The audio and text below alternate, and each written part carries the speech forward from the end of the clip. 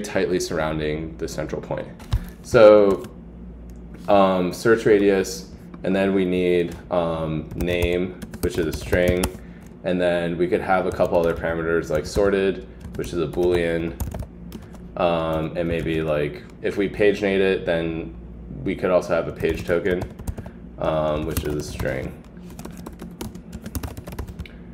So that's our search, and that's our search interface.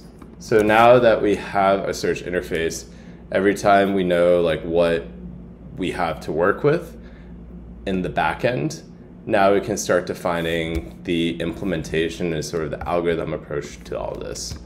So this is sort of the brainstorming section of the system design interview. Here you would look at the problem and propose multiple ways of solving it.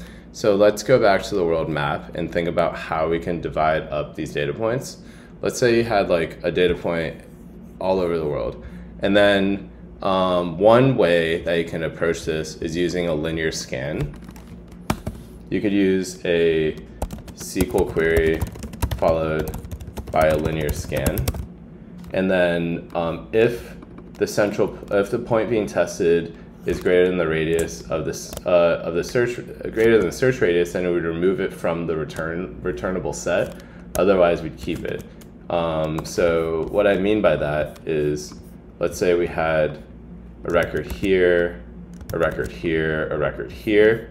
We would go through each one and test it using this Euclidean distance calculation.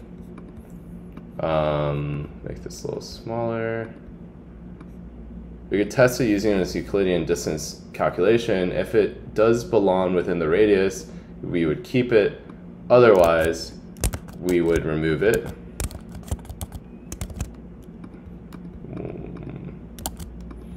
Technical difficulties. Otherwise, we would remove it. And then once we're done, we would go to the next record and follow that logic until we get to the end. So that's how we'd sort of decide the returning set, and this would be an operation, being every data point would need to be tested in order for it to be, in order for the search to be complete with the correct results. So that is not optimal because of 500,000 data points and scanning 620 megabyte of records every time just isn't feasible for how many queries we will be doing per second. So we need to come up with a better approach. So if we go back to the map, we can create a grid out of this map.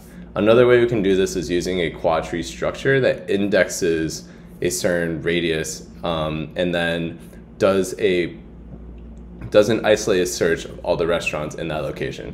So for example, let's take this map. We can split it up into a X by Y grid. And then for a particular search, we can decide which quadrant it belongs to and then search for the restaurants in that quadrant. So let's draw out exactly what's going on. So let's say, like, if you're not familiar with quad trees, a quad tree is a tree with 4 children. And every node has 4 children. So let's say we have a tree like this. The parent would have 4 children similar to this.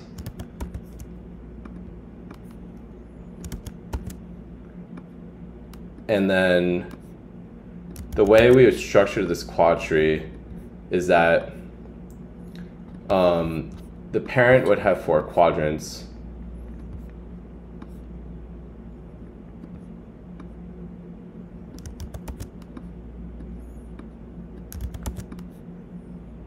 The quadrants would be equal, but this is not drawn precisely. So let's move this here. Here we go. So this would be quadrant 1, 2, 3, and 4. This would correspond to 1, 2, 3, and 4. And then when you are radius searching, you would look at what longitude and latitude what quadrant the longitude and latitude belongs to. You go to the child, and then the child would continue searching recursively down until it finds the last leaf node where the radius, the center point belongs. And then it would search every leaf that the longitude and latitude belong in, as well, in addition to the search radius, and then that would be a regionalized search so that you don't have to go through all the records.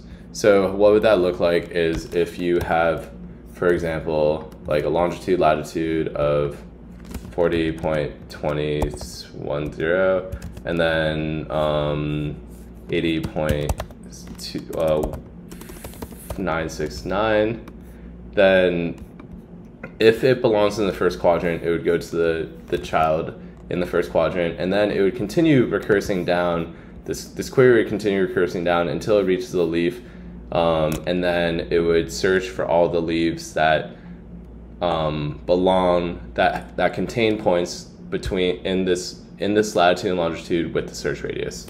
So we can use this would be our second implementation, which is a quad tree index, and this would be faster because now it's in log base 4 of n, which is going to increase at a much slower rate than O of n, and it's much faster because of that. So this is the algorithm of how we are going to index the server or index the data points. And let's say that the final value of this index is going to be an ID, which is 4 bytes, a latitude, which is 8 bytes, and a longitude, which is 8 bytes. Sweet. So now we have this sort of final index value, and we can finally go ahead and start drawing out what the system looks like. So once we get to this step, we sort of have to define how big the index is, as well as how we're going to store the data. So we have the values for the index, and now we know it's 20 bytes, which times 500,000 comes out to 10 million bytes, which comes out to 9.5 megabytes. So this is easily stored in one server.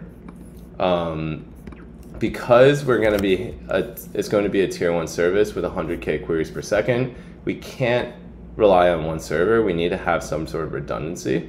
So we need to be able to copy this index to multiple servers. So let's go ahead and start defining a quad tree index. And then we would want to have multiple versions to ensure redundancy. And then we would also reference a database which contains the final values of all the records, the 620 megabytes we just defined before, and every quad tree index would be able to get the final value from the database. Followed by that, we also need to have an actor. So the actor is sort of the user that's hitting this API, and then we would need to have multiple API servers. Because we define this as a tier 1 service, we need to have maximum redundancy.